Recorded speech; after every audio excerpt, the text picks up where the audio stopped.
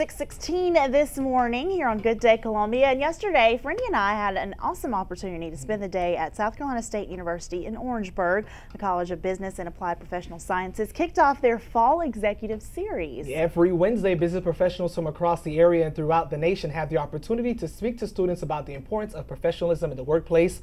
And we were asked to be the first year's set of speakers. Now you can see there in that video there just a few seconds ago, Janet and I, that was a roundtable discussion that we were having with some of the students there.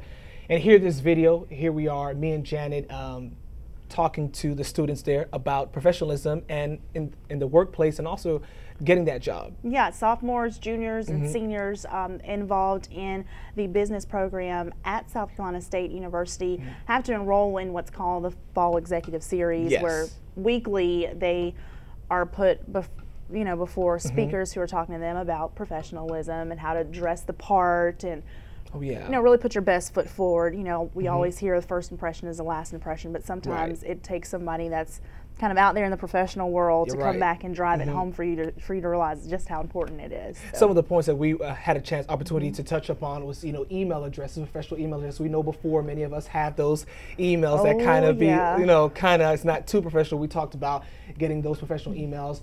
Also, dressing up to class at least, once a week to get accustomed to where you want to go.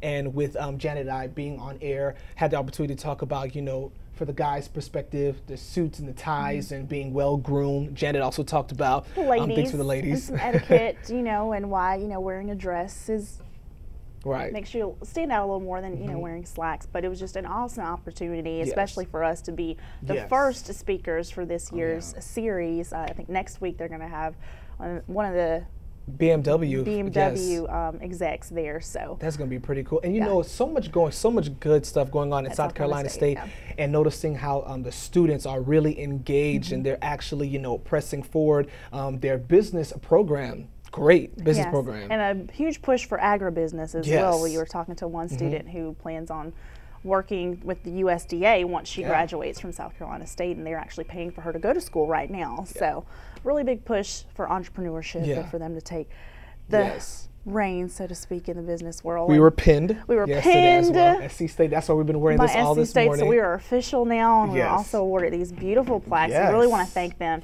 for welcoming us onto the campus yesterday. We had a really, really great time with the students and the faculty there, meeting all the faculty there. A well put together executive series. We were highly impressed. Not saying that they couldn't pull it off, but of just the structure of how everything was.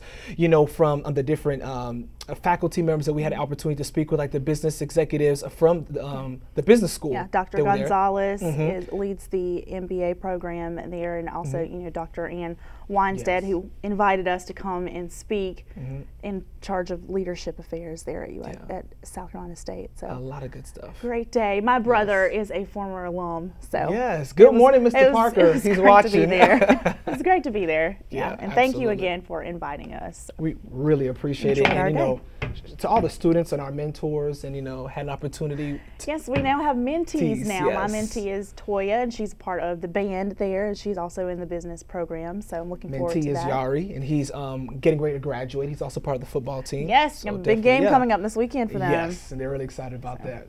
Thank you again, South Carolina State.